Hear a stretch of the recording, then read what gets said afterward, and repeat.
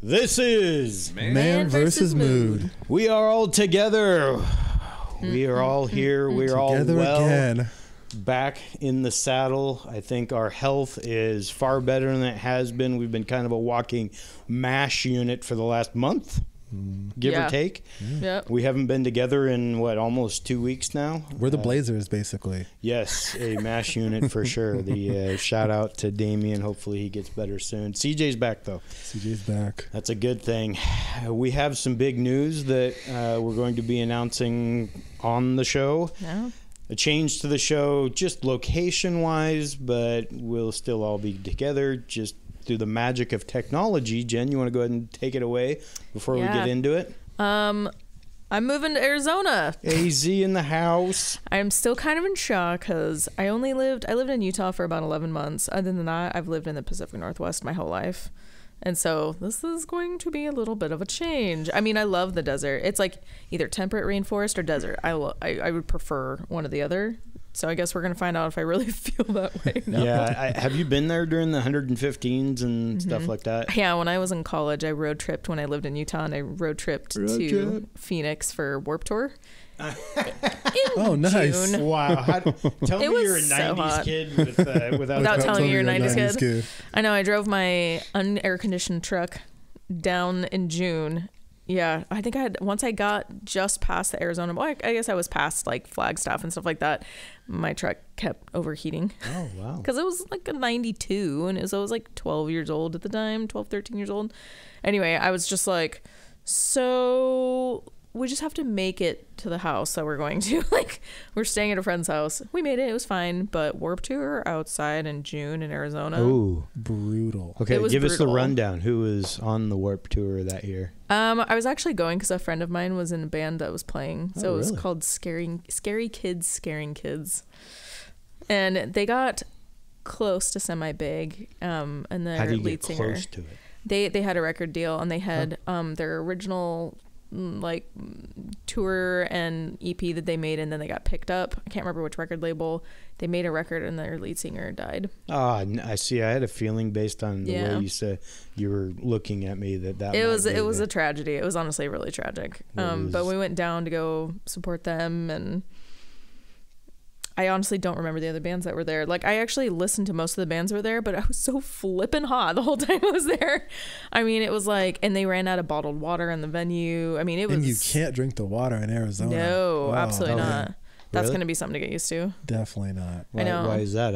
Learn me. Why? It's like disgusting. Yeah, it's disgusting. Like, we're so lucky here to have like decent water, and like I went there when I was in college, and we just landed, and I like got to the hotel, put my cup under the sink, like it was brown. Yeah, well, it wasn't brown, but I tried it, and I just spit it out. It's and like chemicals. I rolled on the ground a little bit, and then like a couple minutes later, the coach was like, "Don't anybody drink the water. Like, we got you bottled water." So I was like, yeah. Is it from the Colorado, like in Vegas? It's from their sewer plant. Yeah, right. It's from the Willamette River. It's great. Yeah, it's just disgusting. For anyone that is listening and doesn't know why we make a joke about the Willamette River, it's because when the rain starts to fall heavily in the Pacific Northwest, the sewage likes to eject itself out of the Portland sewer system into the Willamette River. And then every time they run a story on the news, like, watch the shit flow into the public waterway. They're being serious. Yeah. Oh, it's 100% serious. And I know that because yeah, right? It's like, right? So I grew up swimming in that and sea-doo and fishing and good times. We've all been there. It's safe by April, probably May, May through September. I think you're probably pretty safe. Yeah. September though.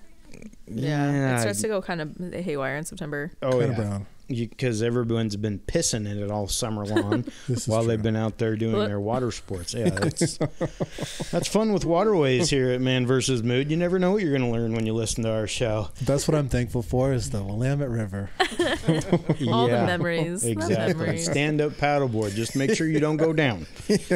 Speaking of blessings, though, seriously, let's start on my right here, Jen, because we haven't been together. What are we feeling blessed for other than your gigantic life? life change Yeah, that came about huge life change. in the order of what, 2 weeks? So quick. fast. Yeah, it was very like fast. 3 weeks from when, because it's for my husband's job, and so they approached him on like a Saturday, and 2 days later I came down with COVID.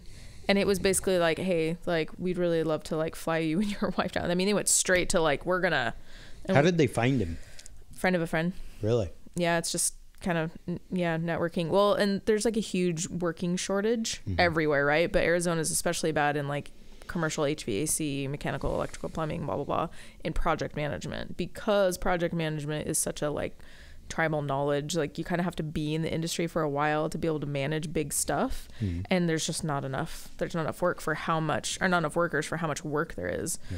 It's like the owner said to me, yeah, if you took a funnel and walked outside like it was raining, that it's like the industry right now. Like, everybody's just trying to catch what they can, and it's like anyway. And so they just, I don't know, they came out with a really strong offer, but it's been interesting through that process because job change, moving, got COVID, missed out on all the holiday stuff, like came back. I was thankful my kids could go to school, and like, so I've had like this massive roller coaster for weeks now where I'm like, but really this week I'm really so grateful for friends, and it's been really interesting as the news has popped out how people have reacted to it. Really? Yeah, like it's Good, bad, indifferent?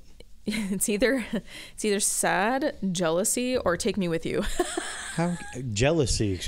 Can you explain that a little bit more? That's crazy. Yeah, well, the jealousy hasn't been like nefarious. It's always just been, they go, oh wow, like, when are you leaving? They hear the story, and then they kind of pause and they go, man, I'm so jealous, and they admit it like out loud.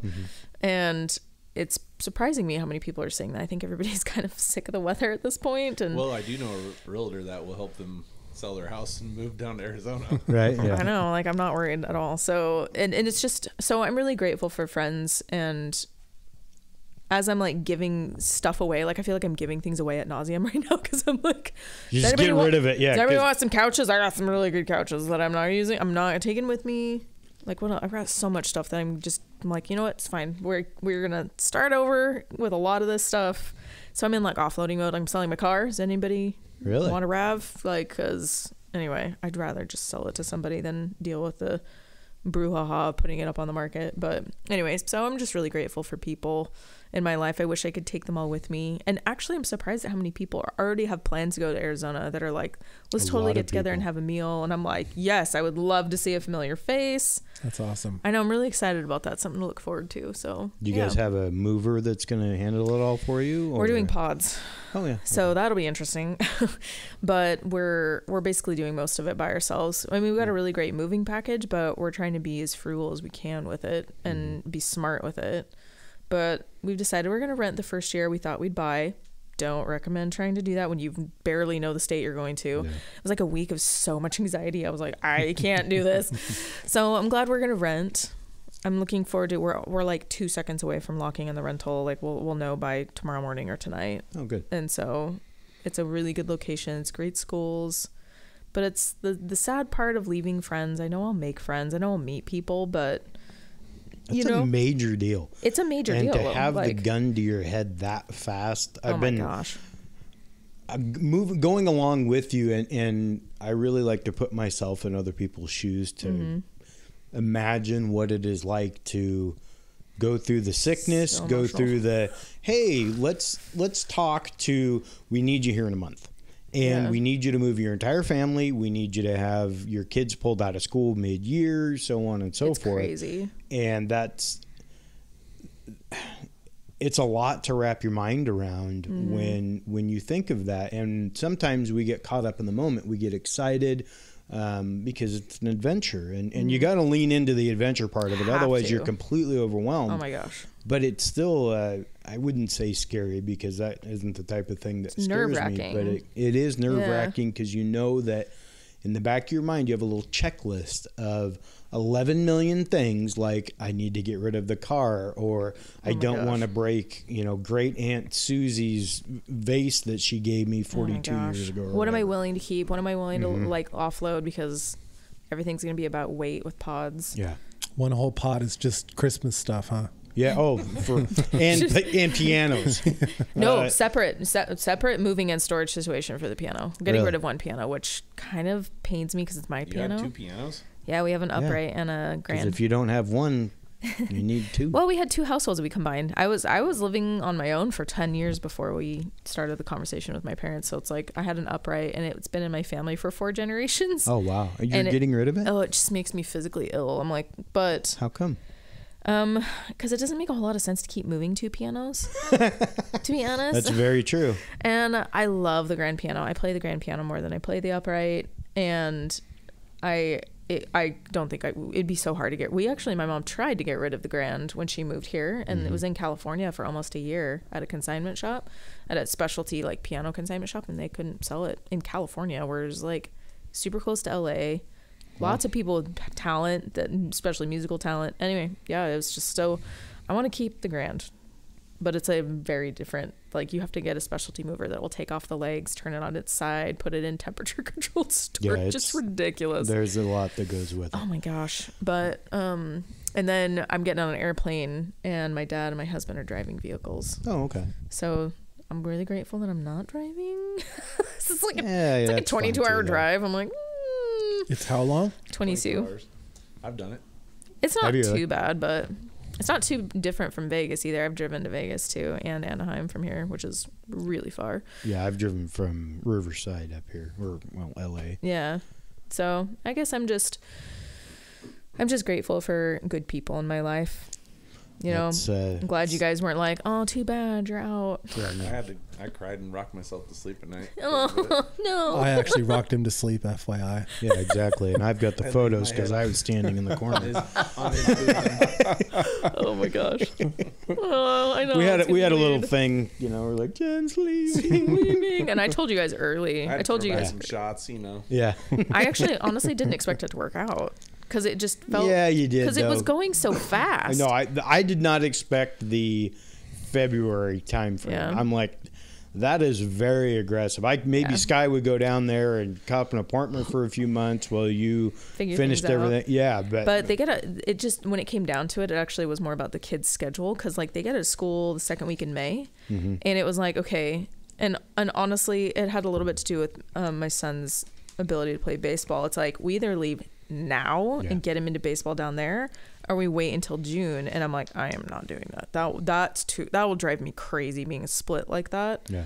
And having him fly home all the time, and I just was like, okay, I mean, it's possible, but makes me want to cry on a daily basis. You guys should see, we have a dry erase board with a made up calendar in it, and it's like filled out every day. Like today was get the RAV ready to sell day, and I got close until it started raining. Stupid Northwest. Stupid rain. I got close to finishing it up, but I don't know. Like it's a lot. Yep, it is a lot. So I'm just grateful to have the consistency of still recording with you guys, because like I think if you've never done a big move before, I've only done it the one time. I felt completely afloat for like 3 months. It was like a 3 month like I don't know where I'm going. I don't know what I'm doing. You don't know where anything is. Granted, it's a little different with GPS now with like Google Maps. Like, like when I did it back when there wasn't anything. And then Back in the old days, the Stone Age, before we had phones. The Thompson Yeah. guide or Thompson whatever. guide. Yeah. Oh, yeah, yeah. MapQuest, yeah. MapQuest. man. Do not trust That's how I got to MapQuest. Arizona. Let's MapQuest on a piece of paper and a map. Via South Texas. Oh, Missed a gosh. turn. Jeez. Well, that's Anyway. very exciting, and it is a great blessing to have friends and people that understand and are supportive. Yeah. That's what makes these major life changes so. By the way, there's a going away party. I had a friend Oh. that came by and was like, I want to throw you a going away party. Nobody's ever asked to do that for me before. Nobody's ever. You've never gone away. I have, but not far. Okay. And so people just, but this one, I don't know. It's just people's reactions are so different. Or to get people like asking me when they can come by and help pack, and like, I don't know. It just wasn't what I was expecting. Like, but I've also built some great foundational friendships here. So Yeah. I don't know what I expected. Like what? You didn't, because that wasn't top of mind. You were concerned about Probably. job, kids, Basic and then needs. you move out. Yeah, exactly. And then Yeah. you move out from there. That's very exciting. I'm going to move to my left. Mike, I think I know what you're going to be thankful for, but go ahead and maybe you've got a number of things. But I'm thankful that you're feeling better. Yeah, that was brutal. You think? I probably got the Deltacron or something. I don't know. Yeah, I think Deltacron. Delta. I think you had all of. You may have had flu Rona, which is not a joke. The flu and Maybe. Corona together. I felt like shit for Your symptoms were a lot like mine. 14 days, 15 days. Yeah, you were like the first day. I really feel human. a lot better. 100%. No, Still not about 100. 90. Once I kick the cough and all the junk in my lungs, then See, that's I'll feel better. I didn't have a cough. Did you? A little bit. I don't know why I didn't. Oh but- man, you and I had really similar symptoms. It was awful. Yeah, you probably gave it to us when you came over the last time. I know.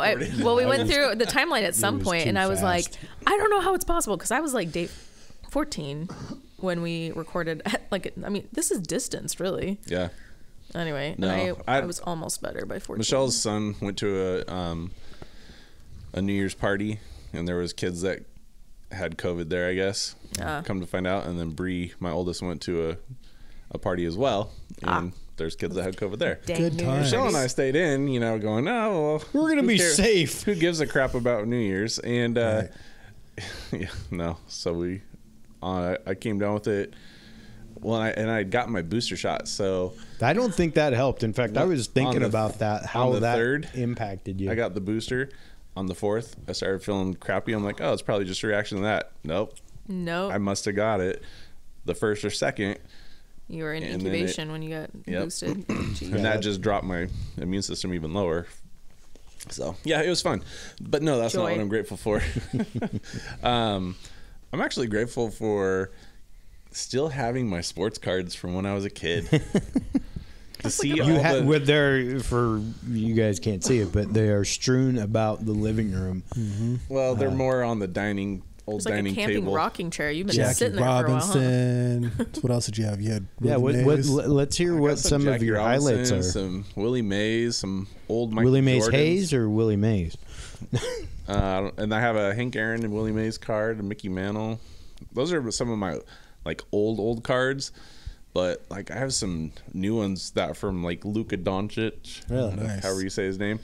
But it's one that if I send in to get graded, which is if you don't know what grading is where you send the card in, they look at it and they give it a perfect score. They give it, it's in half increments from 0 to 10, 10 being the best. If it comes back with a high rating, that card will be 5 times more than what it is considered as a raw card, not graded card. Really? Damn, okay. So the Luca card, for example, that has value already. I mean, Yeah, the value on it already is about $250. no kidding. What year is it?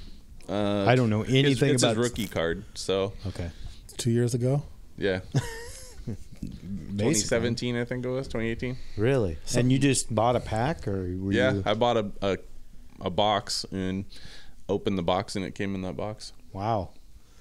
Hopefully. And then I've actually found some other places that I bought some cards on some auctions, and a Patrick Mahomes rookie card came in that. That's Oh, about wow. $1,000 card. No way. Got another auction I bid on and spent about $500. But I got a Kobe Bryant rookie card. Oh my and God. Holy shit. Wow. So these are all ones. How much is that worth? That card by itself? That I has think to it be was like worth a lot. $1,100. Yeah. No kidding. So Wow. Wow. and if it's graded quality, that's as a raw. That's just raw. If you grade it, that card's probably about $5,500. No kidding. Yeah. Wow, I guess I'm missing out on this. The only thing I know about sports cards is that Logan Paul bought a $3.5 million box of paperweight. That was crazy. Right. But he's an the idiot. box I want, or the cards that I'm trying to find, are 1986 Fleer. Oh, I have a bunch of those. I For know not I do. baseball, basketball. Oh, no, I don't have any basketball. 86, huh? Yeah, you want to know why? Why? Sure. Michael Jordan rookie card. Oh, okay. That rookie card, $220,000 if it's a mint, like 10, rated 10. No kidding. Well, Holy what? Well, then But you probably- finding those boxes, good luck. In a Yeah. haystack, yeah. Yeah. So, anyways, I love looking through my cards and just kind of seeing what I have. And then I've also made some packs that I'm going to give out to some kids, and because I have a ton of commons. Yeah. So might as well get some kids in the, Yeah, get them into the the game. card that. world, man, Yeah. that was so big. Like Oh, when I was a little kid, Yeah. like cards and Pogs. Pogs. Oh my god. I wasn't as big into Pogs, but I was into Pogs. Yeah. You were cards, probably I into was- those Beanie Babies, huh? My mom was until she bought them for me, and I still have a bunch of them because I part of it's the sentimentality that she bought it for me, and I'm like, they still have the little tag covers on them. Oh, They're wow. probably worth something. But Well, I know one of the I'm things sure. during our show where I saw on the show notes where talk about hobbies, and man, I'll talk about cards any day. That's awesome. Well, it's something that is kind of a rite of passage if you're into sports as a kid, at least back in the 80s for me. And I followed all the teams, but I was like super crazy about it. I was telling Mike when I got here that I had teams broken down by league. I had a big binder of National League, big binder of AL, and then I had each team. And then I had if I had multiples, like Don Mattingly is my favorite player, so I have like 63 of his cards. So I have all of those in the Yankees, and then I have just cases of other cards that I got some Mattingly's that you can have. Really? One I think is his rookie card.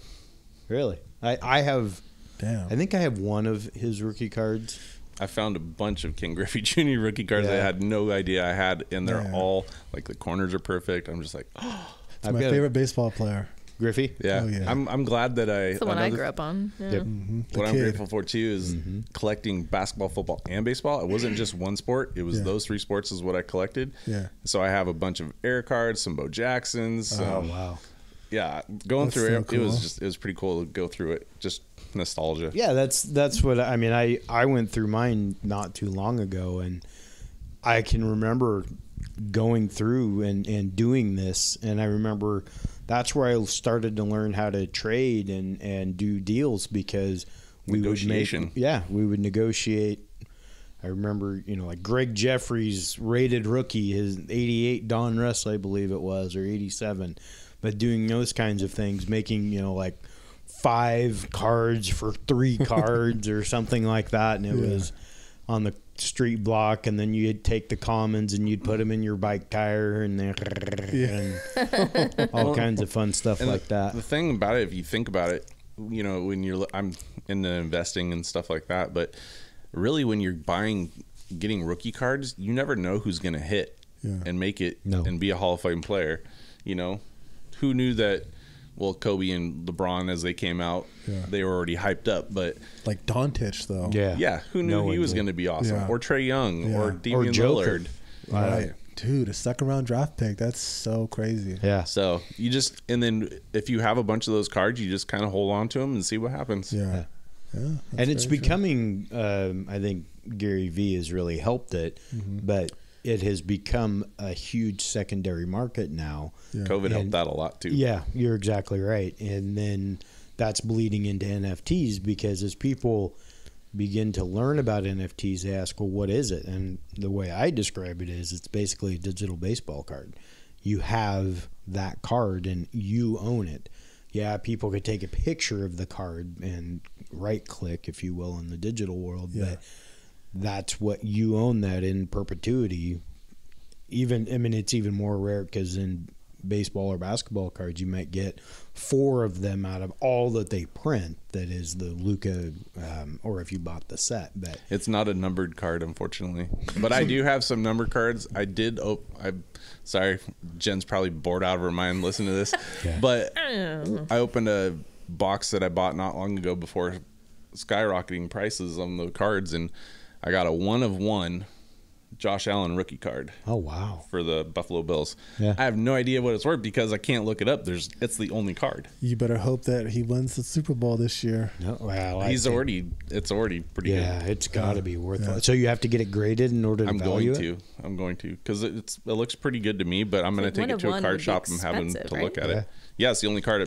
That's the That only means card they that it's printed. going to be pretty unique. Yeah. Right? I'm like, Yeah, it's the only one. this sounds expensive.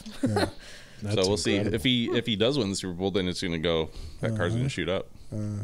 Put it in I didn't the even know case. they Don't touch the did that edges. kind of thing. I have a with safe. the 1 of 1. But like I said, I've been out of the loop for so long and I don't trust any of the values. Like I have a couple of Ken Griffey's rookie Upper Deck. I have no idea if those are even valuable anymore compared to, because when you look it up, at $4 or something like that. But I can't trust the outlet, even though Beckett says they're I think you have to buy like Beckett Premium or something like that to get most of the values. It's been a while, but anyway, Gary, what do you got for us? What are you thankful for this fine day? I mean, I'm thankful that we're all just here, honestly. Yep. So I'm thankful for like positive energies and stuff like that.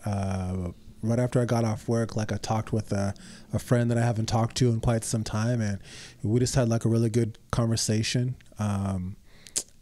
So it was good. So it's good just to have that. So I'm thankful we started our weight loss wars and everything. I'm down 15 pounds or something like that. Nice. Are you 5 serious? more pounds since last time we talked. Dang. I'm down 12.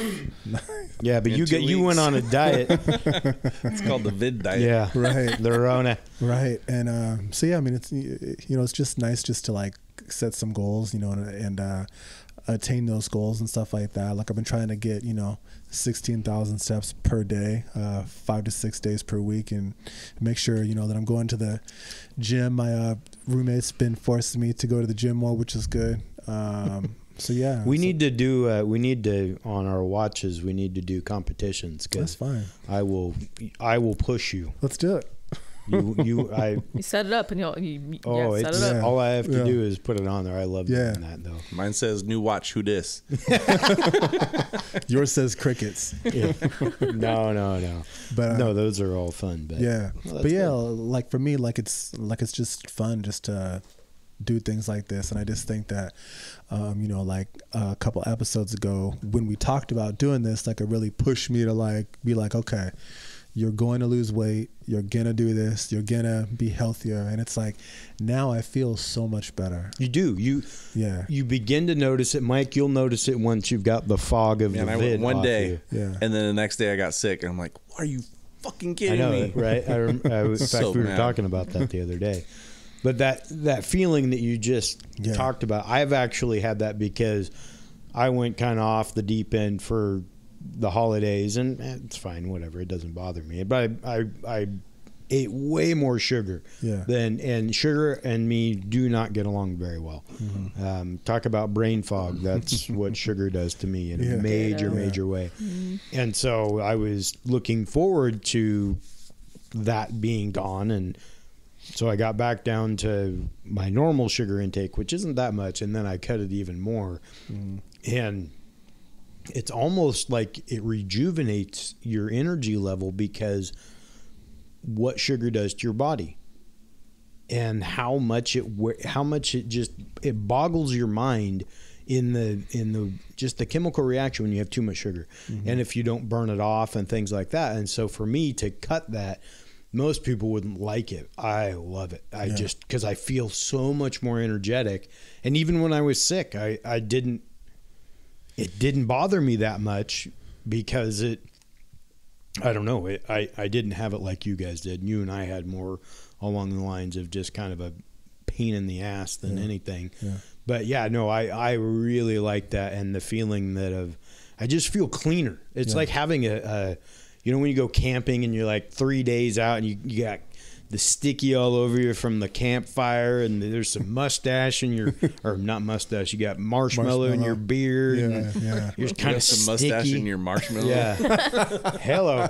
Anyway, I'm going to leave that one alone. Yeah. It was toasty. Anyway, so it just felt so clean to get it out of me. And I like to fast too. I usually, like Sunday night from 6 till Monday night at 6, I'll fast. And when I come out of that, if I go like 36 hours, it's almost like a high feeling to me. I love it. For me, like during the work week, like what I've been doing is I will stop eating like the previous night at like 6 p.m. or 7 p.m. and then I won't eat until I get home. So I might have like something small, like an apple or like something like that, but I've just found that for me it works. Like I'm not going to do it forever. Like I'm doing it just to like kind of reset my body, and like I just feel so much better. Like my joints feel a lot better. I have a lot more energy, and now like I find myself feeling worse on my days off when I'm just sitting around and I'm not doing shit. Like I'm just Yep. being lazy and stuff like that. And it's so interesting. Like yesterday, like I was just like being lazy and not really doing anything. And then like I went to the gym like with my roommate, and once I got back, I was like, damn, I feel so much better. Like I'm happier, I have more energy, and just so it's like it's good. Like I love it. I'm so happy. You're gonna hold some pretty serious boundaries around it now. Yeah. Because like there's a certain point where you're like, okay, this doesn't make a whole lot of sense for my schedule, but I don't care. Yeah. I'm doing it. Like I'm getting to the gym. I'm like, when you get to that point, it's Yeah. like super habit forming. Right. And like for me, like I love going to the gym in the morning. Like there's nothing better than like starting your day out, throwing some weight around and going from there. But now I like start work at like 4 o'clock in the morning. So That's tough. I just don't think that I could get in. I mean, I could, but I don't think that I could get in at like 2 o'clock or 2:30. I don't Yeah, know. Wouldn't do it. Absolutely not. It's brutal. I Yeah. agree with that, but to your point, I am like that where Yeah. I rearrange everything in my life around Yeah. the gym. Yeah, but that's why awesome. I go at 5 o'clock in the morning. Yeah. So that Yeah. I don't have to worry about that. But That's beautiful. I mean, you can ask my family. There's nothing else that I will plan around like that. Yeah. And if I'm not home, or if I'm on, like if we're in Central Oregon, I drag them everywhere I go. And if they don't, sometimes I tell them, okay, I got to go, I got to kick it up a notch. And they'll just stay home because they don't want to go as fast as me. I miss those days. And so it just is. That's why I encourage everyone. You don't have to go to a gym either. In fact, when I dropped the last episode, I wrote in there point of disgust, and for that episode, that my major thing was I just got out and walked around the neighborhood, because a lot of people, that will be a barrier to entry. Oh, I got to go to a gym. Now, bullshit. Yeah. Just go hike your ass around the neighborhood and do some squat thrusts and burpees. Yeah. It's the same mentality. And then because for me, I wasn't in shape enough to go to the gym. I had to work myself into that. But once you build that up and it becomes that habit, you don't have to be like me or anyone else. You just have to do what gets you motivated and gets that change going in your mind, so that, like Jen said, it becomes that habit and it's not runner's high or anything like that. I think that's a misnomer. I've never experienced that. No, I mean, I definitely feel good when I'm doing it, but I despise the treadmill. I mean, I glare at it every fucking day. It's disgusting. Oh, it's terrible. Terrible machine. Yeah. It's horrible. The only time I ever got into running was when I was in really good shape already, and I got forced into it. Yeah. And I was like, all right, fine. And I did it daily. It was when I was doing competitive cheer, and it was like our coach was just obsessive about running because she loved to run. Oh. And it So let me took a solid project that year. upon you. Yeah, it took a solid year of like running mile to 2 miles every day before practice. Like she was nuts. Like, but to Were you this doing day, stairs and stuff too? yeah, because we had to run loops in the school because it was so bad outside. So we would run upstairs to the second floor and then come back down the other side on the first floor, and we would just do, and it was a lot of stairs. I bet. For me, like it's always been difficult to like stay in shape like year round, because I've just been so like programmed just to be in shape for basketball, and that's it. And then once like basketball's over, it's back to Costco pizzas and chicken and everything that's bad for me. So it's like now, like I'm trying to like just not be in like optimal shape, but just, you know, You want to create a lifestyle. Yeah, exactly. Yeah. Like I want to be healthy because I want my son to like see me healthy, and like, I don't know, to like go to the gym and work out and stuff like that. And like, it's just interesting.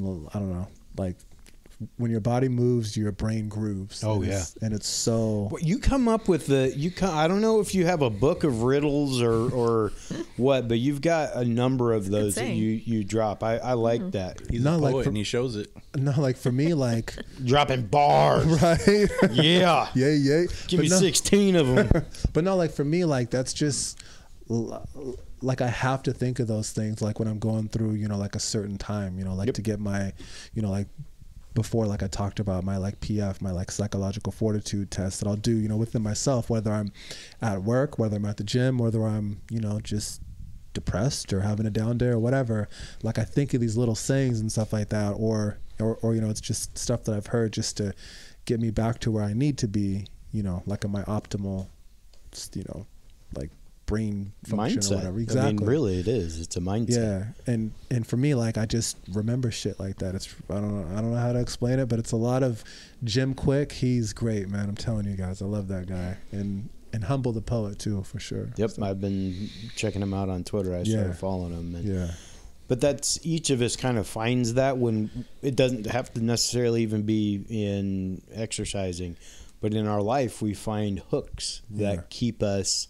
If you're into knitting, there's probably a type of knitting that you like to do, and you follow that type. And I don't know if there's types of knitting, but it's things that, because we want to reinforce those positive things in our mind. So in real estate, there's nothing positive about real estate. I was like, what's he gonna say here? No, I don't have anything. I spent way too much fucking time in that world. But no, it's just to make it easier. Like when I tackled my weight, I created 3 rules so that I never could go off track. Because if I can remember 3 rules, then there's no other. That's my rails. Yeah, you took out the decision, like we talked about. Yeah, you like made less decision. Yep. Yeah. That's exactly right. We'll get on with the show here rather than breaking down. That was the longest intro ever. That's what happens when you spend 2 weeks apart. Exactly. I loved it though. Yes, it's all about you, Gary. I'm bowing now. I'm thankful my son turned 16 yesterday. Okay. Oh, wow. And that, was kind of a rite of passage, and he'll be doing driver's ed and whatnot. But it's, it's that first kind of step to adulthood and 16 manhood. Feels and big. It's really not, does. we actually talked about that, these moments as we move through life, because then you got 18, then you got 21, and after 21 it's like you got 25 and you can rent a car, but it's kind of all downhill from you hit there. 25 and you go, that's wait, like you're 40 and you're like, ugh, This was a trap.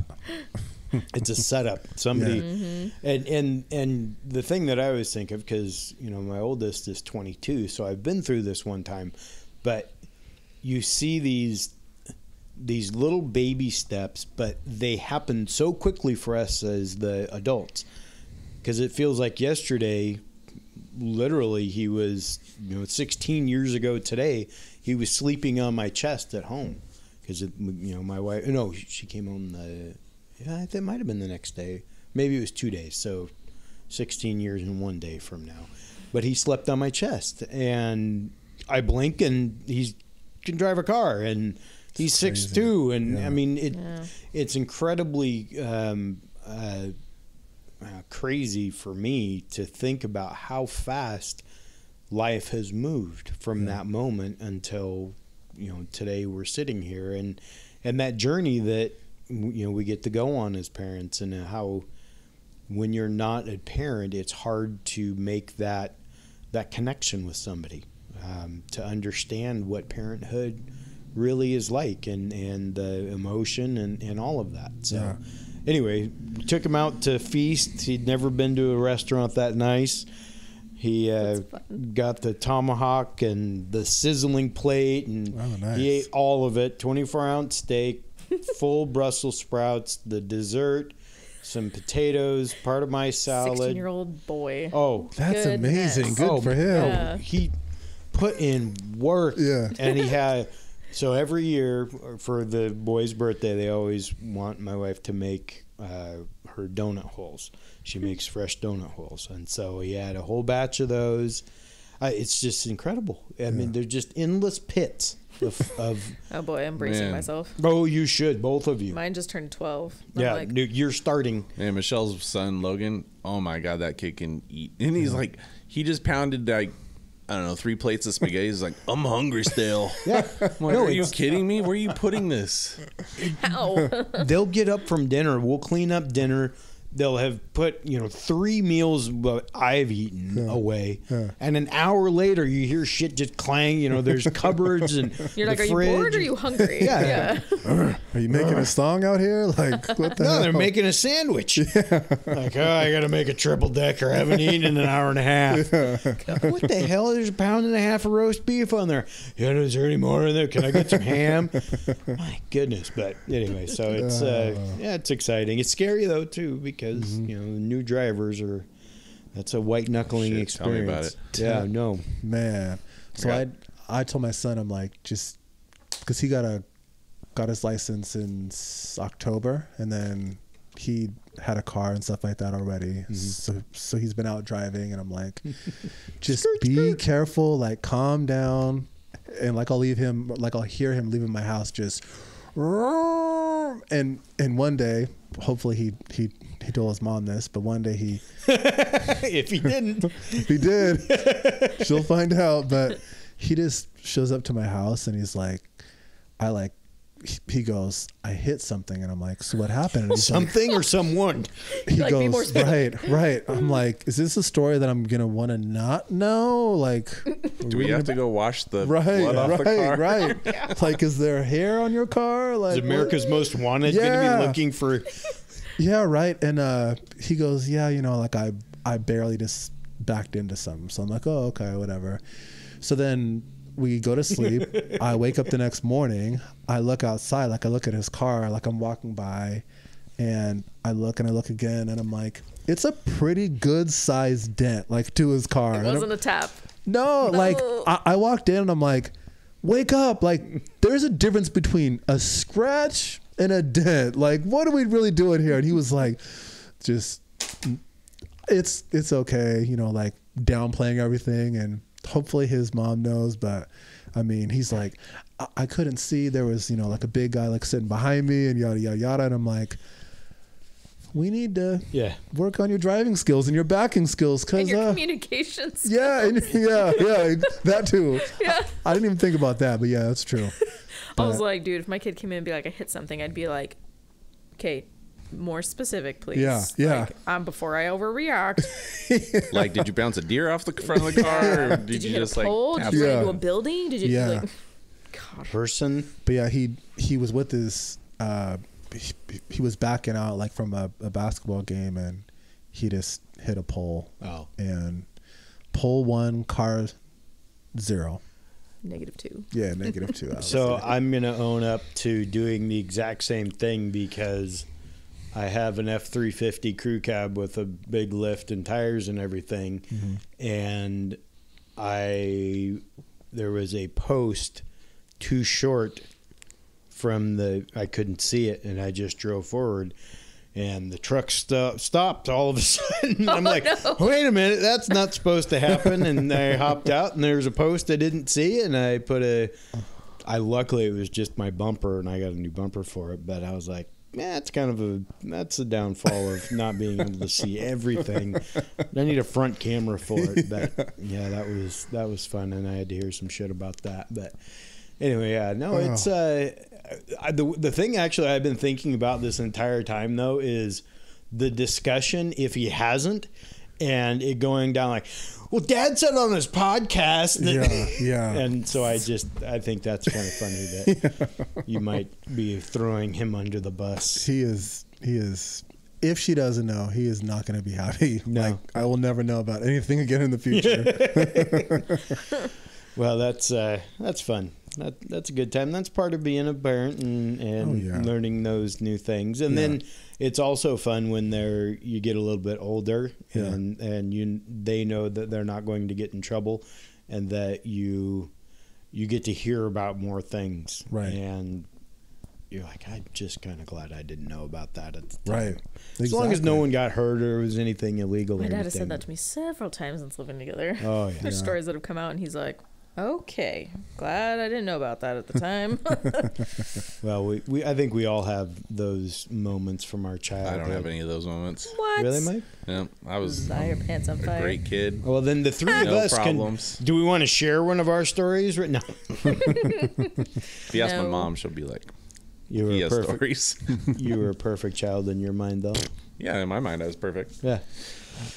Well, let's get into the actual show and why we're here. And Jen kind of led us down this path already, kind of warmed us up, and talking about community and what it means to be a part of the a community, not necessarily the community as a general public, but what it means to be leaving and the emotions that go in recognizing the community that maybe, and this is kind of the way I have thought about it and I've processed it, that maybe you didn't know you were that big a part of that community. And you kind of led to that a little bit in your intro and how I would imagine we're kind of taken aback that so many people were reaching out, were so concerned and willing to show their love to you that maybe they didn't show you in the past. And what I think about that is that we need to remind each other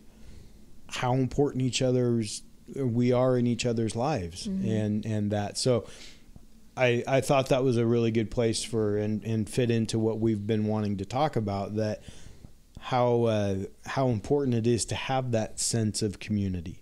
Oh yeah. Like I think that having people reach out and be like, oh, I hear you're moving. Where are you going? Like, oh, we vacation down there. We'd love to see you while we're down there. And I'm like, I mean, I would love to see you. It surprises me though. Like, you don't quite realize. I think we're all humans on the planet. Well, most of us are just really bad communicators. Yeah. Like, I didn't know that I meant something to some of these people, or I didn't know they even cared. And all of a sudden I'm like, well, I would have loved to get to know you better. Like, what?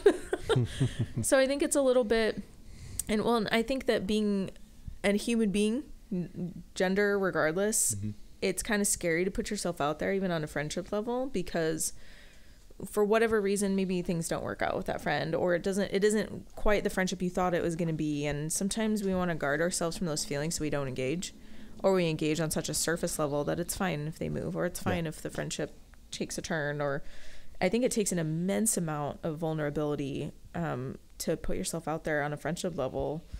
You know, it's like, on multiple levels, and for that, it's also Enneagram is a really good example of helping us define how we interact with people. As a 2, I'm about, and you know this, Jen, because you're a 2 as well, other people and serving and things like that. And I was too far to the point where it burned me, and then I overcorrected. I went and said, fuck you, I don't have any friends. I'm just out. About me. Right. Because I've been hurt so many times by people and using me. Now I understand that it's my fault that I did that, and that I need to understand to set boundaries and make sure that I actually honor my own boundaries, because it's very easy to jump over them in order to make somebody happy as a people pleaser. I think that plays right up next to vulnerability. You know, you can't be vulnerable if you don't really know where that line is for you. And so it turns into, well, I hate this. Is it normal to like talk about these type of things when I've only known this person a little bit? It doesn't matter. If you have the connection, then, you know, be vulnerable. Let this person, you know, I think there's a lot of that people are scared to overshare. Oh, yeah. And I imagine, at least watching from the outside, it seems like men are in that situation all the time, because more than probably 75% of the time, it's met with like, you know, I don't know why you told me that, or like, men don't want to hear it from each other because they're all uncomfortable with their own feelings. And it's like, to be able to be emotionally vulnerable with people, it takes both parties being emotionally aware, understanding their boundaries, being willing to be vulnerable. And that's a lot. That's a lot of personal growth to be able to be in all those places. Well, if you look at us, okay, Gary, I mean, Mike introduced me to Gary, and then I think you came here the first time I met Gary. Yeah, I was. So sitting we all on met that couch together, waiting you guys finish. Look at that! I'm exactly. a matchmaker. I brought you both of you guys. Yeah. But for us, and as I've been thinking about it, for us to make leaps and bounds of trust that we have in one another, and to talk about things, albeit with microphones in front of us, but to have that level of vulnerability, I don't know that I would have been able to do that a year ago. Gary, would you have been able to make these types of conversations, and when I say make the conversation, actually take part of it and be genuine about it? There's no way. Like, there's no way. Like, I just think, like, even, like, over, like, the last 2 weeks, like, I feel like I've grown so much then, or, you know, like, in the last two weeks, you know, since we've seen each other. I had to actually, like, schedule, like, an appointment with my therapist just to talk to her, just to tell her about things that, you know, like, I've achieved and done and stuff like that. Like, where I was last year or, like, 2 years ago, I was not, like, in a space to talk about the things, you know, that we talk about, you know, being vulnerable, crying, failing, letdowns, divorce, breakups, different types of addictions and stuff like that, you know, because like us as guys, like, we're just, I mean, for me, like, I'm definitely judged. You know, like, I've definitely talked about some of the things that people have said to me, you know, just about that I shouldn't be talking about X or Y or Z, or like, says a lot about them. Yeah. Not about you. I'm like, how the hell do you get to tell me what I get to talk about? Right. Yeah. And like, I just had a conversation with a friend today about that. And like, I was just telling her about how thankful I am, you know, of the growth, you know, that I've experienced and the things that I've achieved and stuff like that. And I'm just happy, you know, like, so over like the last 2 weeks, I've cried twice. Really? No, really? And for me, I just listened to the episode where I was gone, and you said you were in that moment you were trying to figure out. I know so many men like that. Yeah, it's crazy because I like, can't remember the last time they cried. yeah, like for me, like I like before that, I didn't cry for like 2 years, and like that was something that I was trying to like talk with my therapist about. Was like, you need to like let some of this stuff go, you know. And for me, I was just like, at first, like when she said that, I laughed because I was like, the fuck, like I'm not gonna cry, like I don't need to cry. Yeah, right. Yeah, but yeah, you know, like I did, and I mean, like I felt like a lot better, and it was interesting because like, you know, like I just thought of you guys, you know, like I thought of the show and stuff like that, and I just thought like this space that we have now, it's not normal. It should be. And yeah, like it definitely should be. You're right. I hate that word because I think shoulding is like everybody gets this. There's some people that are not going to be comfortable, but listening maybe is like the best way for them to like learn about that stuff. But man, I agree, but I think that it takes a lot to get to a point where you have trust in the people that you're sharing with. Yeah. And I think a lot of times, you know, speaking of community, you have, Jen, you spoke about the deep relationships that you've built. Gary, you've talked about relationships that you've broken apart. Mike, you have made leaps and bounds within yourself so that you're more willing to open up about the challenges you've had in the past. It's taken a lot of work individually for us to come together. Now, whether we knew, obviously 3.5 months ago, we had no idea that the three of us or four of us would be sitting here. But the work that we put in prior to that allowed us to get to a point where now I think we're leapfrogging personally, individually, and getting to even better places. You mentioned that in the last 2 weeks you have grown. I know that I've actually felt like I've made a pretty big change for my, not a change, I've reached a threshold and moved past it into a much better place for myself. Mike, you have done the exact same thing with regards to moving past some of the traumatic events even of the last year with your relationship and things like that. What about you? A year ago, do you think that you could have sat here? Jen, I feel confident saying that you could have, maybe not 2 years ago. 2 years ago, could you honestly, maybe a year ago, it would have been hard for me to share with people that were kind of more strangers. Like, honestly. I totally believe that. Yeah. How about you, though, with your experience and having that trust? Was it hard, or is it harder to find that trust now? Now that you've kind of done the self-reflection and realized that some of those trouble spots, you acknowledge them? I mean, like in other people? Yes. Oh, yeah, absolutely. Because that's what it's about. Yeah. We've had the capability of coming I think my together. filter is a little bit easy. I can see through people a little bit easier now, and I already could because I was I'm high on the two also. Yeah. But no, by going through my own shit and it's funny because I had counseling today or Gary would put it therapy, but my counselor he basically said you're about done with me, huh? I'm like, well, what do you mean? Really? Yeah. Wow. He goes, gave me a compliment. He's like, from the guy I met a year ago or a year and a half ago or whatever, he goes, you are totally different. Totally different. Business, you already had confidence in business, things like that. But now you just have you exude more confidence. That's what you put out there. Mm-hmm. And I'm like, wow, I didn't feel like I was done with you, but okay. So now Maybe we're just it's moving more to. he accepts that you're at a place where seeking out a different therapist might give you that next leap in growth. Yeah. Because I bet you specialized therapists only work in these parameters, and then they go, okay, now you got the next one. Because I think a lot of therapists, I've heard people say that there's a certain point where they need to go to somebody else so it doesn't become a dependent relationship, right. And that's a huge compliment, though. It's almost like I'm graduating. Yeah.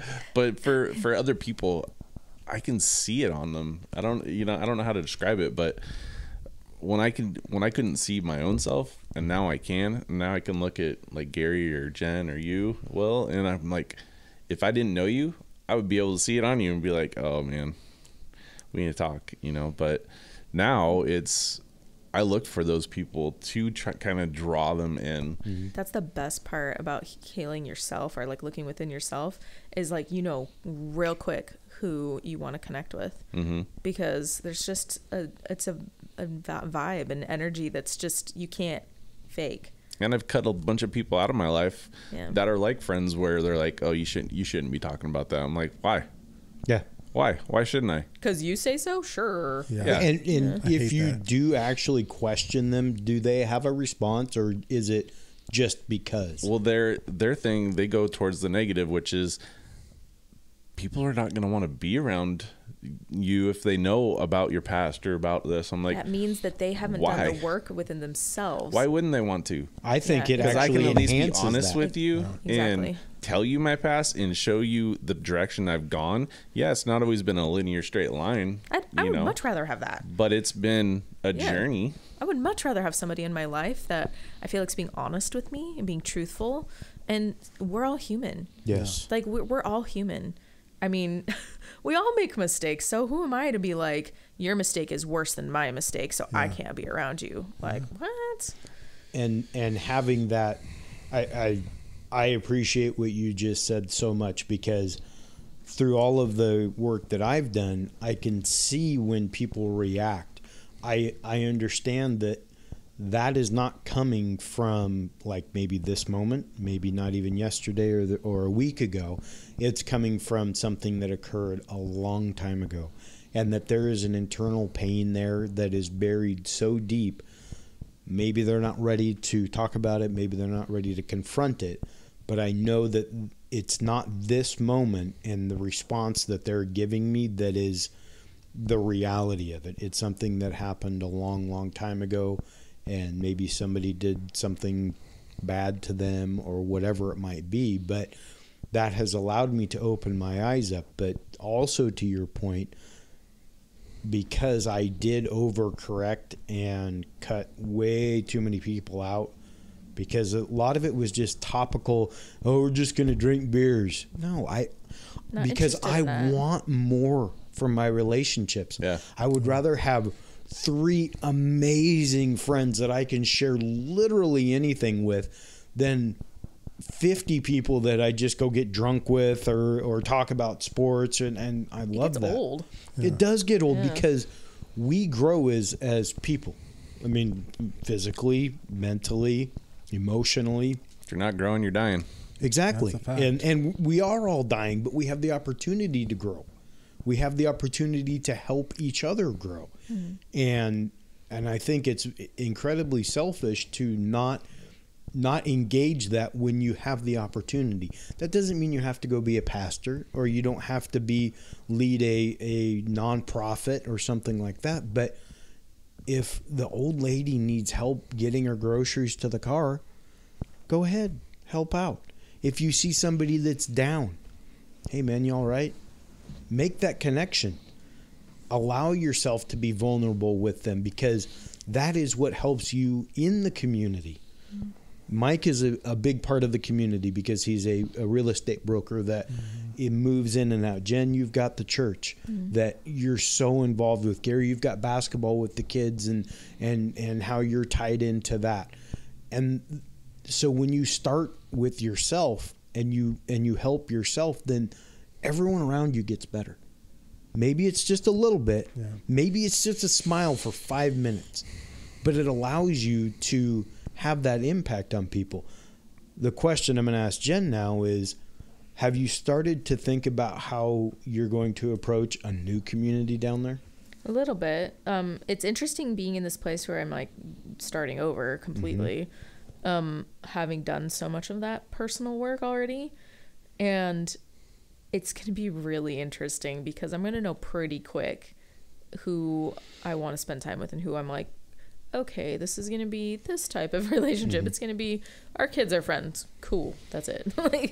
And I think that by and large, a lot of relationships are just that. And they're, I don't even know if you call them relationships. They're good acquaintances. Exactly. And there's nothing wrong with that. No.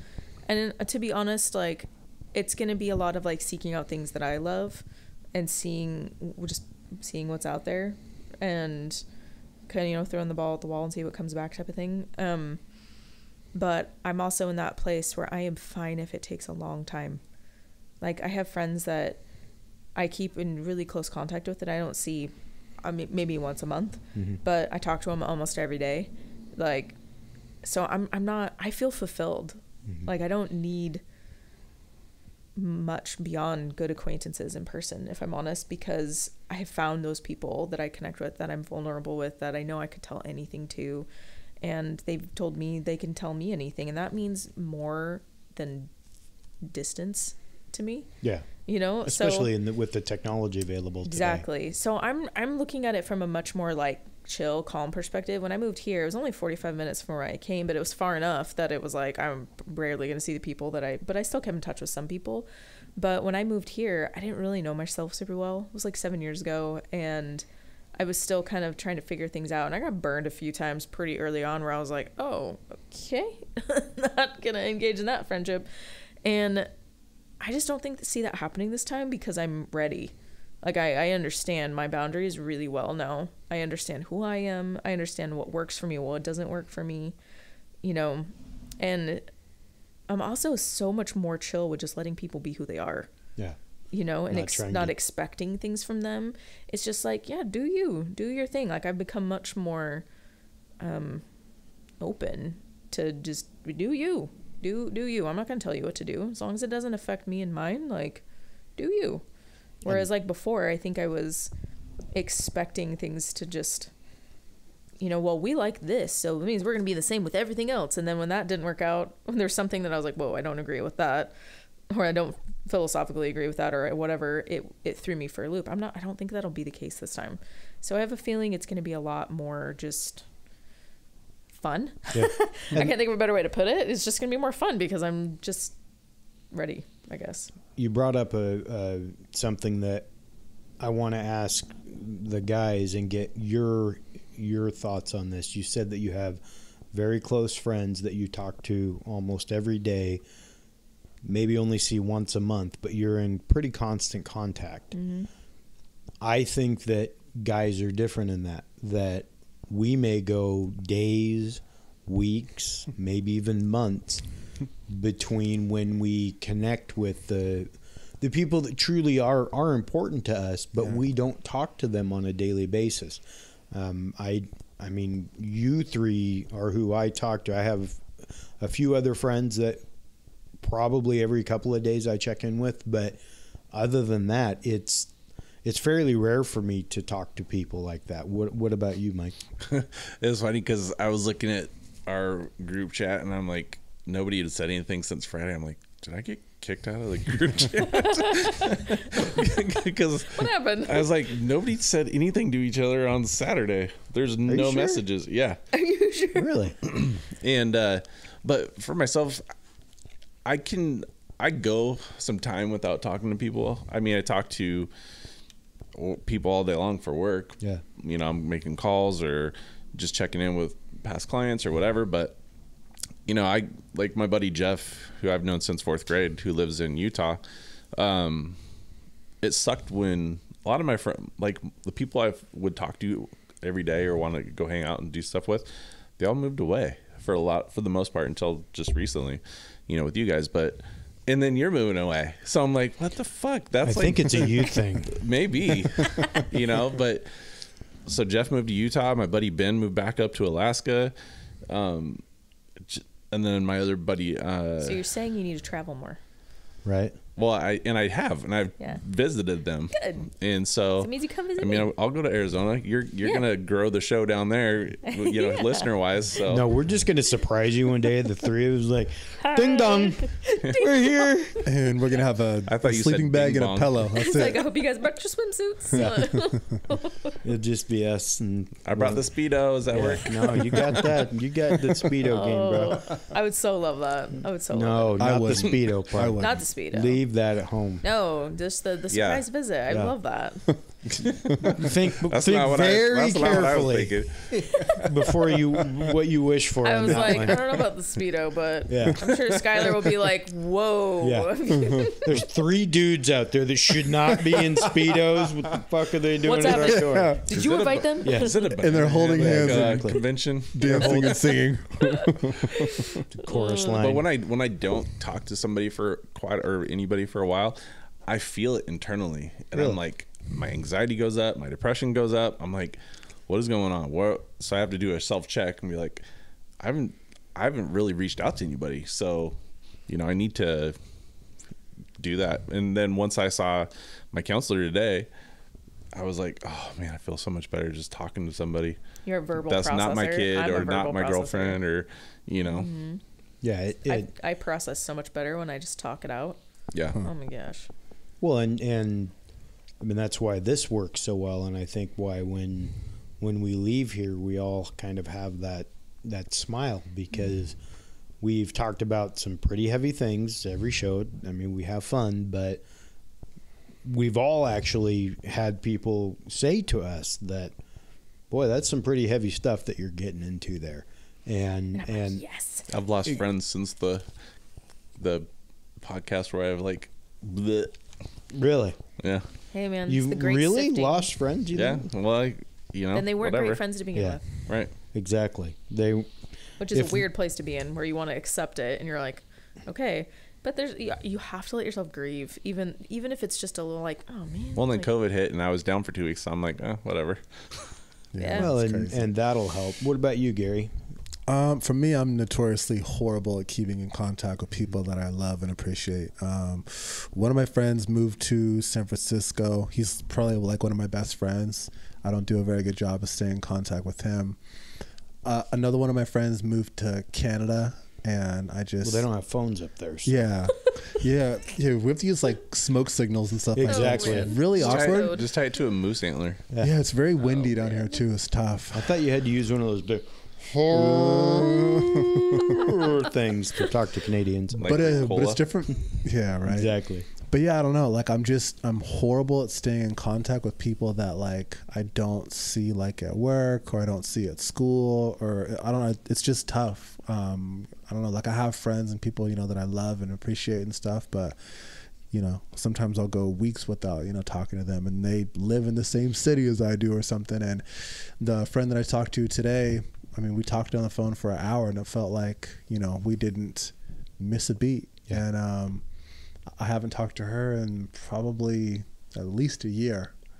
And she just called and she was asking about the podcast and she's going to be buying a house down in Texas and she was just asking about that. And, so it was nice just to talk to her, but man, I suck at staying in contact with people. Like, well, and at least you understand that, and you know that that's a place for growth, because when you come out of those conversations like you had today, and you're like, you know, I really miss talking to that person. You know, I need to reconnect with them. Yeah. Because I'm the same way. I have a very close friend that lives in LA, and we get into routines. We have everyday life, and something gets away from us. Yeah. You know, they called you and you've forgotten to return their call, and all of a sudden it's 3 weeks later, and I had a major disease, or just everyday life. And when you blink, I mean, just think, okay, today is the 18th. Yeah. Yesterday feels like it was New Year's Day. Like, I'm pretty sure we're in December, right? Yeah, no? Right. No, I mean, honestly, when you're trying to process things, and I talk about the 16 years in blinking. Yeah. I lose track of weeks, and it's not like I have anything overly exciting in my life. I'm not jet setting around the world, you know, to music tours or anything like that. It's just, there's just life, and kids, and I can't imagine moving, and crazy, so it's those things that you have to be mindful of. Yeah. And if it means that you write it down and say, okay, I'm going to contact one person every 2 days, like or every week. Yeah. Just call somebody. Whatever it might be. I find the group chat, that's, you know, I have, like I said, I have a few other friends that I have a group chat with them. Yeah. And so I keep in contact with them. But other than, I mean, there's 3 of them in there, and you 3, and that's about the extent of it. And there's really only my friend in LA that I would really like to keep in more contact with, because of the, you know, what we talked about earlier, where, you know, like Mike, I have cut a tremendous amount of people out of my life for my own good, because I know that they didn't have my best interest at heart. They couldn't care less. Yeah. I shouldn't say that. There are a few other people that. Well, I think sometimes cutting people out is also a self-care way at first, because we can't get to know ourselves if there's a ton of noise. Yes. Like, if there's a ton of noise going on, it's so easy to just be distracted by what's going on around you, and being like, well, this person's, we had that conversation. It gets loud, you know? So I think it's nothing wrong with being semi-solitary. Yeah. You know? And it's like, I think it just depends on the personality of the people that you're reaching out to, and the people that are in your circle that you trust. Yeah. I mean, I've got one friend that, like, she is terrible at texting. She is terrible at calling. She gets in a routine, just like you were saying, and we will go months without talking. But, like, we pick it up every time. And she's somebody I know I could call if I was in a crisis, if I was in an issue, if I needed help. She would drop everything. But I don't talk to her that much. I told her I was moving, and she was like, okay, cool. And then her sister-in-law is, like, one of my best friends. My friend Melissa called my friend Maria and was like, how are you doing with the move? And she's like, I'm fine. Well, I'm fine. And Melissa was like, well, you didn't cry your eyes out? And Melissa lives 3 hours away, and Maria lives closer. And it's just interesting watching all the different reactions. The one that lives closer to me is like, I'm happy for them. Like, this is, because she knows we'll always be friends. Yeah. It just means it'll be a little different now. Yeah. You know, and I think keeping in mind that different personalities are just going to take it differently. You know, I've got one friend that Marco Polo's with me like every single day, and I love her to death. And I've got another friend that I'll talk to like once a week, and those 2 are like my best friends. Yeah. And then I've got these periphery that I don't see or talk to often. Yeah. And it's okay. You know, and then I've got the people that are physically in proximity close to me that I see all the time that I love and trust. Yeah. And I hardly ever talk to them outside of running into them. You know, it's just kind of part of human nature. Like, for me, like, it's kind of funny, like, my friends that I have that, like, I was super good friends with, like, at one point, and I still consider them, like, great people, and I love them, but, like, I just haven't, like, sat on the phone with them and talked with them for a while, and then they'll just, like, message me, like, out of the blue and just be like, say something about the show, or, you know, something we talked about, and I'm like, you know, I'm glad you guys are listening, but, you know, I need to be better about, like, just scheduling a Sunday or scheduling, you know, some time just to be like, how's life? How are you doing?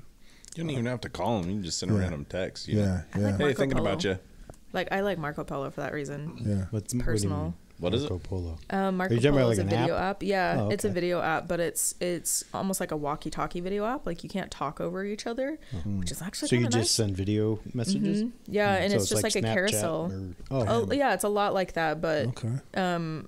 you can send responses like, and you can see if each person's there live. Oh. And I don't know, I just like that I get the real behind it, Yeah, and it yeah. can be 20 seconds. It could be one of my friends sent me a 9-minute Marco, and I was like, Yeah. oh my word. So it's like it can be short or as fast as you want it to be. You can send pictures, you can put up a screenshot and then do a voice over it. Like I love the app because it's got so much flexibility. Okay. And it can be so short.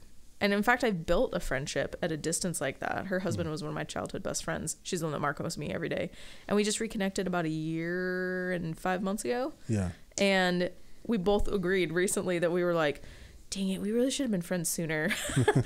We really should have, like, I don't know, because like he was my childhood best friend and he married her and we should have clicked, but we just wasn't right. Like, I don't know, like we don't really have much to say about it, but I've known her for 10, 12 years. Yeah. Anyway. So does it like delete the messages like after a certain You time? can, but it's just Wow, a Gary. giant carousel. You can scroll through all the videos. This isn't Snapchat. Oh, okay. I mean, I don't know. I don't know anything about it. I mean, I thought Marco Polo was a pool game. I don't know. That's, No, I love thought you it. were talking about like just like hollering at people. I had no idea that you were talking Right. about No, it's an a great app. app. You can have a Right. group Marco chat. You can have a one-on-one. You can delete as you go if you want. But honestly, I love it for those reasons. She runs a Zumba business with her Marco, Okay. and people from a distance will follow along with her class that she records on Marco. Really? And they pay for it monthly, and then she gets rid of the chat until the next month, and the people pay for Zumba access for the month. I was Wow. like, that's really smart. Yeah, Wow. that's that is They very follow smart. along, and they can follow live or they can watch the Cha-ching. recording later. Yeah, pretty much. I don't know. So I think that don't feel too bad. Yeah. It just means you haven't found the right kind of communication that works for you. Yeah, like one of my friends, like I'm super thankful because he'll actually just like, he will never like regular call me. Like he'll FaceTime me, which I love because it gives me a chance to like really read his like micro expressions and like talk to him. You would and love see. Marco then. Yeah. Marco's so nice. Like, I think the thing that I love most about Marco is getting that real reaction. Yeah. Like, the same friend, when I told her I was moving, I did not expect her to be so upset. Wow. Because I'm like, we build our friendship from a distance. She lives over in Tri-Cities. It was like 3 hours from here. Yeah. And it just devastated her. And I was like, I mean, it took us to a different level in our friendship, but I was like, I mean, I love her. Like, Yeah. we've become really good friends, but I didn't realize what I meant to her. Yeah. Because part of me was like, I really looked up to her, and I didn't realize that it was mutual in so many regards. She's a terrible communicator that way, but I don't know. You should check out Marco Polo. Yeah, like I'm definitely gonna have to try that. It's funny because If you have their phone number, then you can Yeah. invite them to it through texting, and it's like, yeah. that's how you find people, through phone numbers. One of my friends though, like he will literally only call me. Like on times when I call him, he like thinks it's like an emergency or something like that. What's the matter? And I'm like, it's nothing bad. I was just calling to say hi. He's like, okay, because he just never called me. So it was just one of those things to where it was like interesting. Like why? That says a lot about you then. I know. Wow, Gary, you must be really disgusting. I'm so bad. Gary at- sends up smoke signals. I know. Yeah, right. So you're telling me if you go silent for like 2 days in the thread, we'll be like, Gary. Yeah. Like, I'm here, guys. I'm good. But yeah, I don't know. Like, I definitely have people like that I love and I appreciate, and it's no like shade or anything. I have to be better about like communication. And like one of my friends, he's in San Francisco, and he's like, we need to video chat. And then like a year will go by and we still haven't video chatted or Dude. set up like a weekly I'm chat. going to advocate for Marco all over the place then. Yeah. Because it's the same thing. It's a lot like just FaceTiming, but it's one at a time. I'll have to do that then. I think you'd love it. Okay, so I have a question to propose to you guys, because for women, I think sometimes it's easier to make friends in some regards. How do you guys make new friends? Well, I Find know something Will's in common. answer. I know. I know. I wanted to make that part of the progression of what we were saying, because Because it's very different for women. oh, absolutely. And the way I kind of look at it is What? Why y'all laughing at me? I just thought you were gonna say grinder. So. No. He's over it. He's Grinder. like, forget about it. Oh, he's coming at me with the grinder. Anyway, not that there's anything wrong with grinder.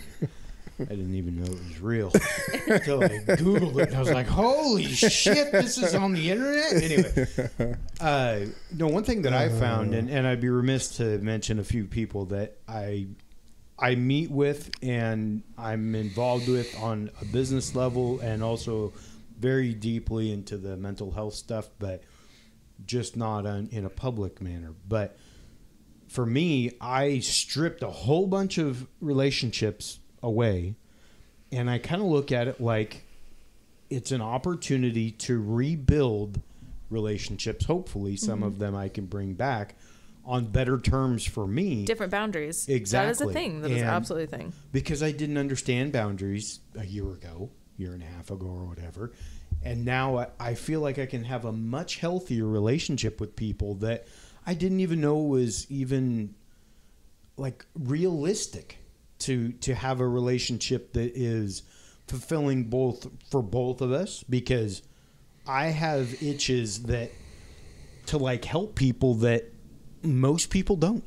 And I understand that now. Mm-hmm. But I also know that I'm not going to overshare or over please to the point where resentment starts to build in me. And that's the biggest, if I had to kind of nail down an emotion that I really, really started to, it really started to hurt me, was resentment, because I just felt used and abused and discarded as if I was just there for somebody's pleasure. You know, you're on the like quintessential Enneagram 2 journey. Yeah, you're like on this place because part of the growth journey for 2s is learning where their boundaries are and you know, going internal and thinking about what's important to them so you can put up proper boundaries so that when you engage in relationships of any kind, friendships, relationships, that you don't get to that point of resentment.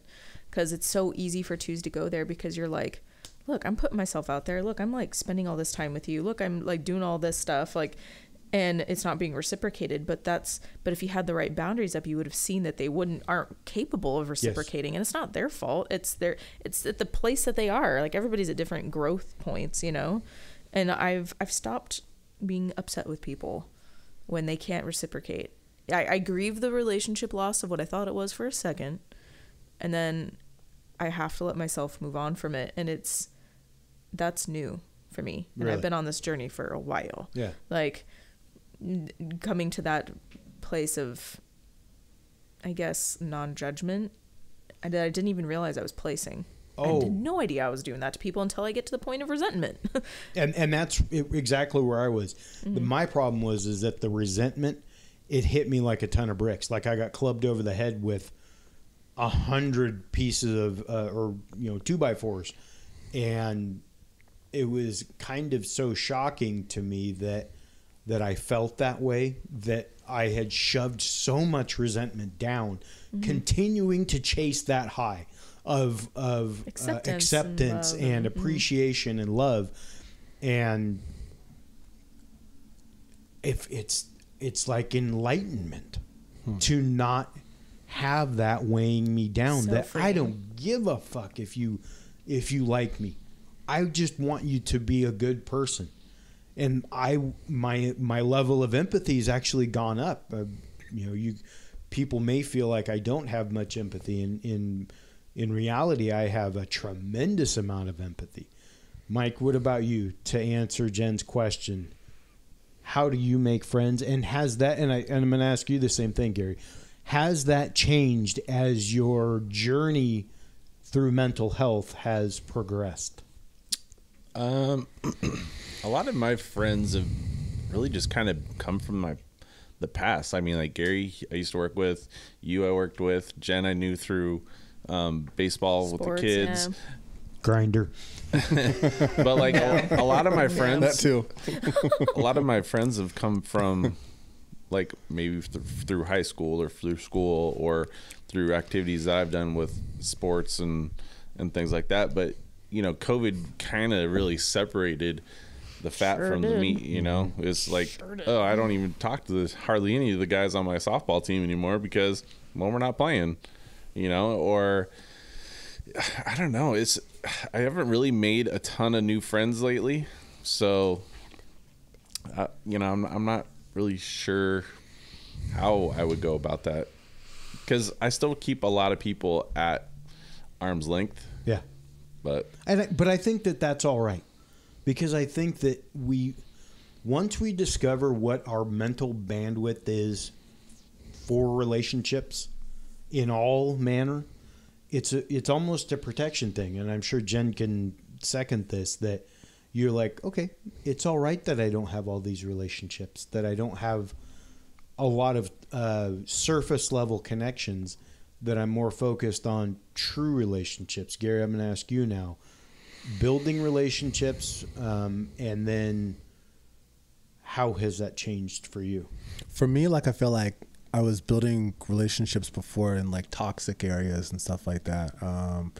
You know, like Mike is bobbing his head mightily. a lot of relationships, you know, from, you know, clubs and bars, and like, you know, maybe I'd meet somebody, you know, like at the gym or something like that, and, you know, we'd have something in common.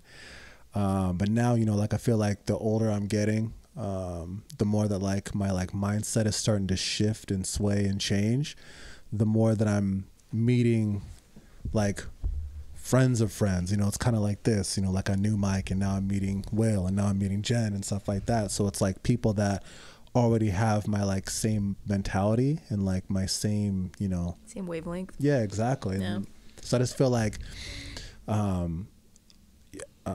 so I mean, like, I probably made like, you know, like a few good friends, you know, from work and stuff, you know, like I work with like a few good people, but just, for the most part, like it's just been through, you know, like other people, because That's I feel a really like, good point, though. Yeah. Like, when you're on the same wavelength, yeah, that's honestly how I've built a lot of friendships here. Has been like, there's been like one person I've connected with, and then I've met their friends, yeah, and that's kind of what I'm hoping for in Arizona, is that I'll Yeah. just connect with somebody, and it will turn into, you know, being able to connect with other people. yeah, I mean, for me, a lot of times it's hobbies. Yeah. A lot of times it's like, what am I into? And yeah, but it also depends on what your hobbies are. Like, if your Yeah. hobbies Yeah, are and bar that- hopping, then Yeah. that's not going to like go over super well, you know?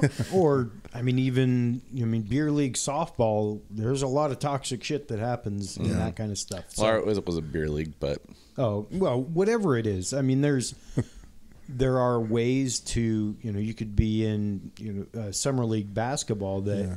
everyone goes and gets completely wasted afterwards. So I think you become more mindful of what you want, and that's not selfish. That's Yeah. something that I think when we're younger, we think that if we're only gonna think about ourselves, that's selfish. But no, it's actually, you're setting yourself up better for everyone.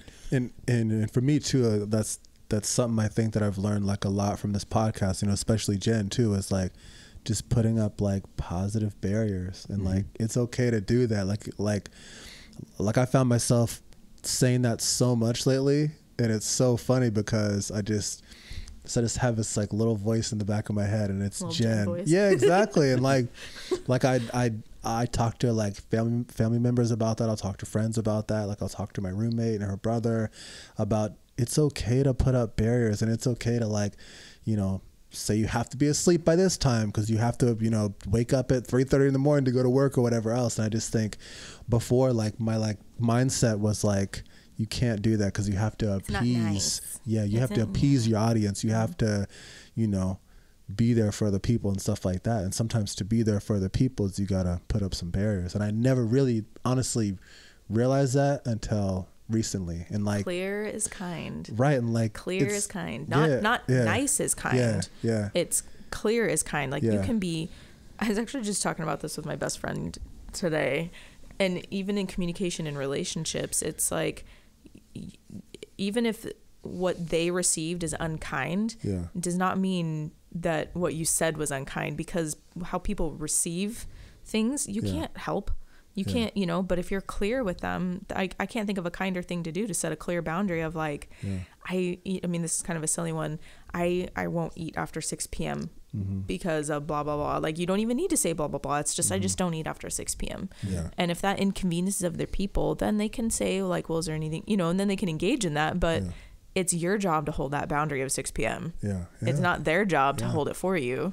Yeah. Right. And it's like, that has been harder than it sounds. Like, no, I think that's a very hard thing for any of us to actually engage our own boundaries and have the self-confidence that it takes to impose those boundaries on other people in a kind, loving way. Yeah, because exactly. I let myself get to a place of like boiling over like a volcano, and then all of a sudden I'm like, I'm not eating after 6 p.m.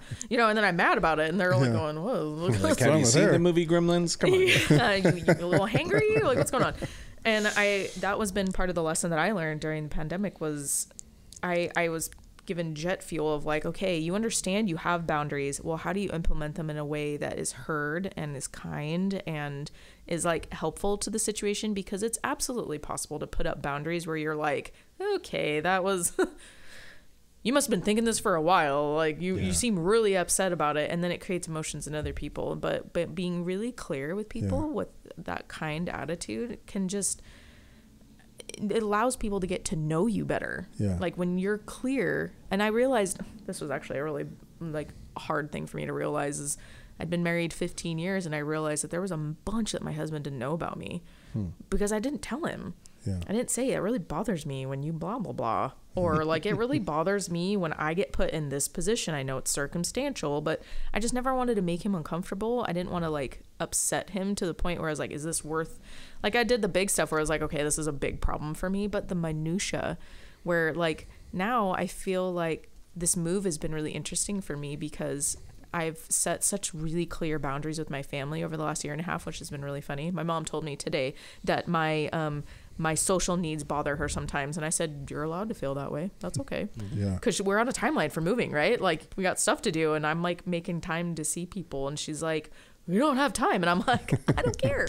Like, this is important to me. Yeah. Exactly. You We know? have the time. It's how we choose to spend it. Yeah. And I was like, look, this is not judgment on you or I don't want to make you upset, but I will regret not spending time with people when I leave. Like, this is really important to me. And she was like, okay, and walked away. Not out of really like anger. She just was like, I don't agree. And I'm like, that's fine. You don't have to. That's a very mom thing to say, too. Very, right? But it was been interesting now in this move is there are so many things that I was like, there was a ton of weight on my shoulders because I run the house. Like and now we're moving and we are embedded in the house that we're in. And I just was like having like felt like near panic attacks. I've never had a true one, but at the point where I'm like, feeling like this buzz like all the time. And my family knows me well enough now that they know, okay, I'm going to take this because I know that's going to be a lot for you. And then the other people in the house, and we're all spreading the responsibility in a way that I feel like I can breathe. And I didn't have to ask. Yeah. Normally I have to beg and plead and ask and remind and nag and da. And it's been, I think friends can be like that too. Like when you're trying to build community, if you let people know who you are and know you on that level, you attract people that just make sense to you. Because you just accidentally weed out the people that are like, I'm sorry, I can't eat before 6 p.m. Yeah. I have to eat at 7. This is such a dumb analogy, but you get what I mean. Like, yeah. Yeah, It it's like makes there's sense, just, and that's how you can find your community faster. It's just being really clear. Yeah. Of like, this is what works for me, this is what doesn't. But yeah, like for me, like it's just funny, just the things that we've talked about, like on the show, and I've like randomly like come across podcasts that talk about like, putting up boundaries, or before, we had talked about like limiting your limiting what you're doing like throughout the day, and then later I found like a podcast and a book about that. So I just appreciate this podcast. It is eye-opening to see that as we begin to wind down here, and we have schedules that we do need to meet and things like that. So what do we have final say wise, Jen, that on community or anything like that, if you had a few words on what you want to see in your new community? What is a goal that you have for your new community? Honestly, I think the goal for my new community is to find people that are willing to be clear with me, as clear as I'll be with them, because nothing is more frustrating when you're like, I'm working really hard to be clear with you and I feel like I don't know you at all, or, you know, and so I just want to find that reciprocity when somebody else that wants to be as clear and understands the importance of it without being overbearing and like, you know, just somebody who's clear is kind. It's actually a Brené Brown Oh, saying. she's great. I love Brené I Brown. love her. Oh my gosh. Yeah. Gary, what about you? What was the question? What's your grinder username? Oh, No, what Magic Mike at 6969. for community? What is something that moving forward you want to see in your community? For me, I mean, honestly, like I just want to see more people that don't just have their hand out. And I think for me, like I've been trying to give back more to people and help more and like use my life like as, you know, like a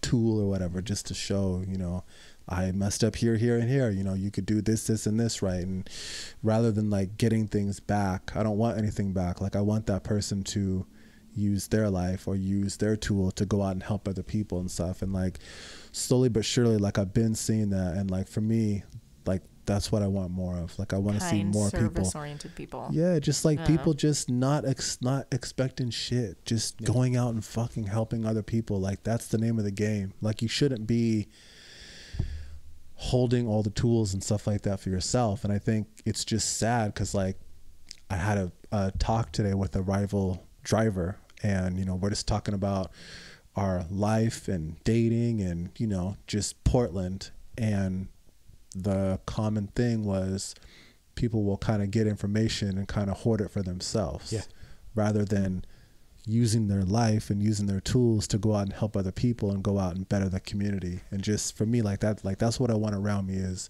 people that don't have their hand up, but people that want to give and help and give back and make the world a better place. Listen to you, Mike. Gare Bear dropping all the Yeah, I knowledge. know, man. He makes all of us look bad. That's his real grinder. Yeah, right. Gare Bear 6969. Whoa. Gare Bear dropping it low, huh? low. To the window. Yeah, exactly. Anyway, Mike. Kind of on your same lines, Gary, with people stepping up and just being kind and doing something nice for somebody else and not expecting anything in return. Yeah. For example, opening the door for someone, or I don't want to throw Michelle under the bus because she, you know, she's new to that in a lot of ways, but she was at the store recently and there's a mom in front of her and she was buying stuff, and she had a little girl with her, and she rang up the dress for the little girl, and the mom's like, oh, it was supposed to be this price, and she looked at it, what's on there, she's like, I can't afford it, just put it back. And she had the perfect opportunity to be like, hey, I'll buy it for her. But at that point, I think in her process, she's more of, well, I don't want to embarrass her. Yeah. You know, and I get real. that. And I get that. But for me, I would have stepped up and been like, I'll get it for her. How much, what's the difference? And just add it to mine or whatever. Yeah. So I would like to see people step up and do nice things for other people. It doesn't even have to cost money. Mm-hmm. Just even a smile or a compliment. Hey, love your hair today. I love your shirt. Love your, you know, because there's so many people. If you look at people walking down the street, so many people's faces or eyes are on the ground or in their phone or not present. Yeah. You know, not present is the best way to. So I want you to know that's a cultural thing in this area. I will never understand. Yeah. Growing up here, and you go anywhere else, and people nod at you or say hi as you walk by, and here people are like, "How far can I look away?" Avoid from you? eye contact. Yeah. Avoid eye contact. Yeah, like what? That's exactly right. I think the one thing that I would like to see is an increase in empathy. Not sympathy. Not sympathy at all, but empathy. Thinking about other people and their circumstance and not projecting yourself upon that. Finding ways to help them, but thinking and not judging them because of their politics, because of their sports team. I mean, we joke and have a lot of fun with that, but truly empathizing that we all go through shit. We've all been through shit for 2 years now. Yeah. And we're always so quick with keyboard warriors or whatever to put somebody down because they don't agree with us or whatever it might be. And I think we have a real opportunity to show the youth that it doesn't have to be us versus them. It doesn't have to be I'm better because I believe in this, or you listen to that radio or that politician. Mm-hmm. We can all be there for one another and think positively, but it has to start with us, the adults, and to show the kids that we don't have to define each other, and this isn't about identity anything. This is about we're all in this shit together, and the only way we're going to get out of it is if we work together. So that's what I've got to say on that. Another great show, kids. It blew past well past an hour and a half as usual. Damn. Thank you very much, everyone, for listening. As always, you can find us on the socials at ManVsMood, TikTok, all of the above. So, with that, we go.